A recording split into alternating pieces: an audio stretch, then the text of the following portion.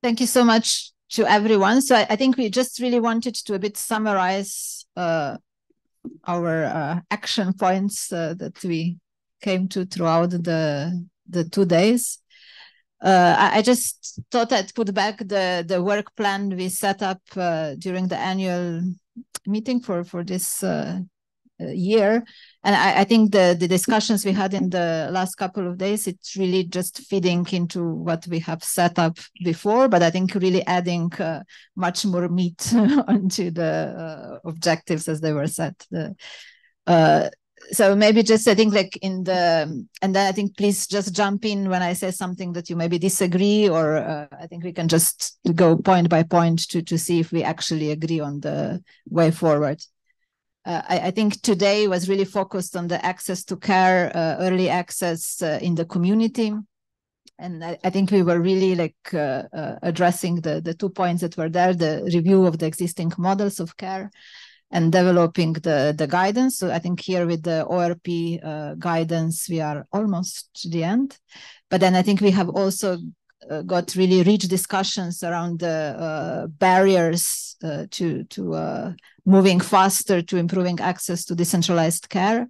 And I think there's been quite some concrete steps that we thought we could put in place to improve that. And I think we'll get maybe when we go in details of our work, the sessions we had this at the end of the morning, we might get other elements. But I think that the key point that I took, that we took with Kate from that discussion was really one is that there is a ORPs as we discuss in the guidance. This is one way of decentralizing care, but there is other ways where we can improve this network of access to cholera care between the community and the CTC. So there's many other ways where we could maybe faster reach the patient at the community level. But I think that just not to forget what Diana mentioned earlier is the stabilization centers, which is just if you have an opportunity to have a qualified staff at the ORP point who can put the IV line there, and this can probably save many lives when the referral pathways are complicated. So we thought probably one of the things that would be interesting to do is what we have actually said we would do already a year ago, is to really try to document, to list these different possibilities of improving access. So from the ORPs, but also how to better use the existing delivery strategies in the community, from the community health workers, maybe the household distributions and so on. So that might be something that I think we can work further on in the coming months. And we might be proposing you maybe in the coming months to have a call specifically on this topic, so that we can further brainstorm with the group that is specifically interested in the access to care at the community level. Another point that clearly came out is the importance of the communicating, building trust, the links with the community engagement strategies. So I think that's also something that we should be empowering. I'll have to ask you for the help of the localization agenda, to really try to do things where the needs are, right? Not the high level, but at the community level. I don't know, Joao, if you want to. I think the other, key point came out on the advocacy, on the importance to really bring the decentralized care to all the levels, so that when we are asking, the donors and funders are willing, we have to make it the way that this will come as an essential package of case management care. So it's not one or the other, it's the two that have to be done in the parallel. And Kate suggested that there is probably ways that this can be actually embedded in the request forms, so that it comes as a default. So the decentralized care is there by default, and you have to opt out rather than opt in.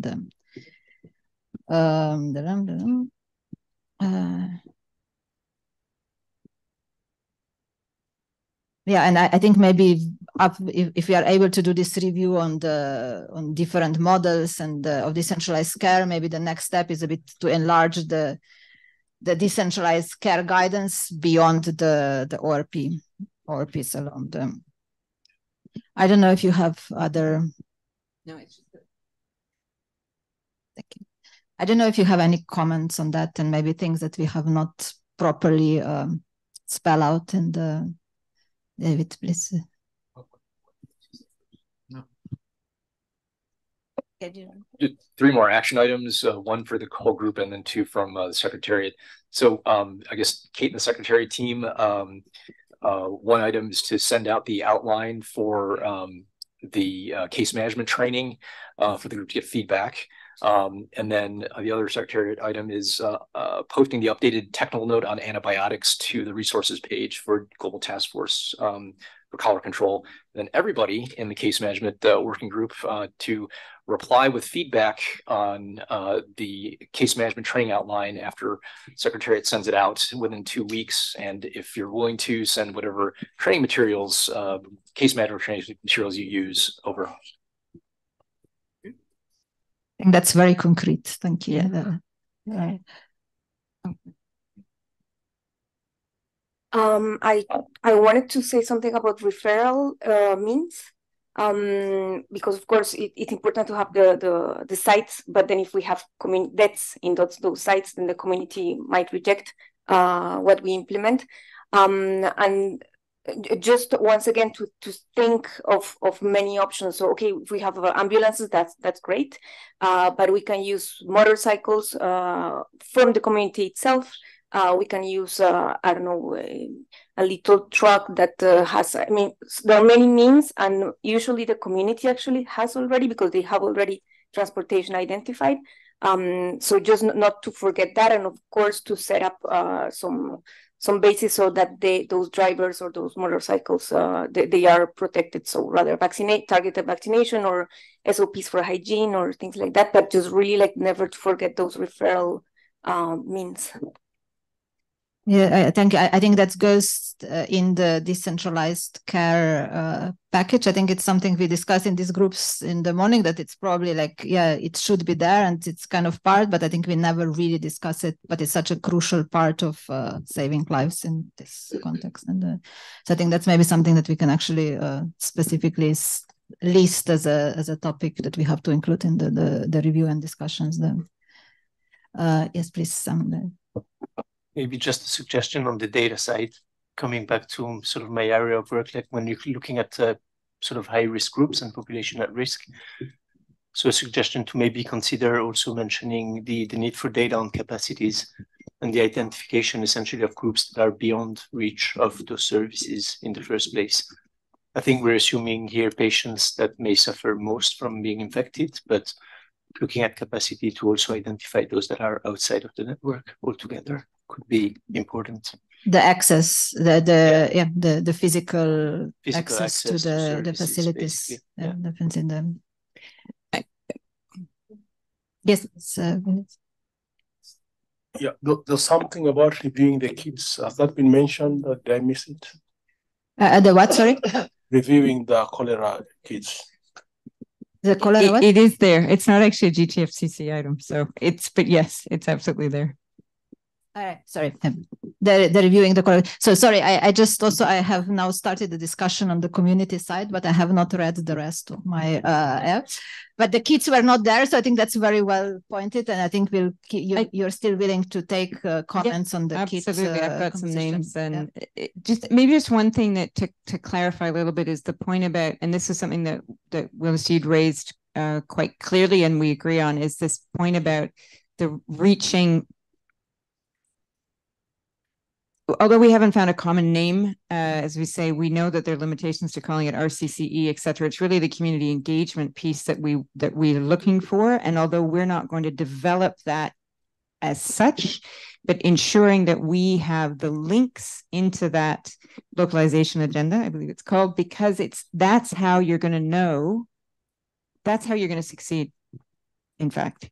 So we can, as a case management, there are aspects that are our responsibility, but our responsibility is to link into those existing. Bonjour. Il y a des formations que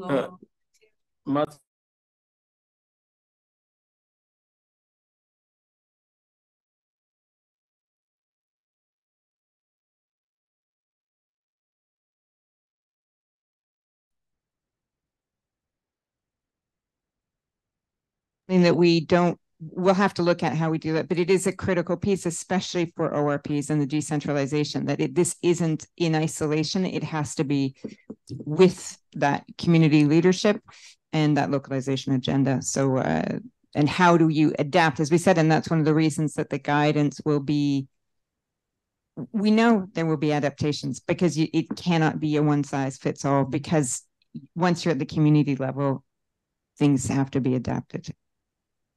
Kate, I was just going to mention that Daniel Young and I have an NIH grant to explore how job aids and the rehydration calculator works at the level of village doctors, which are akin to some of the levels of providers you're talking about.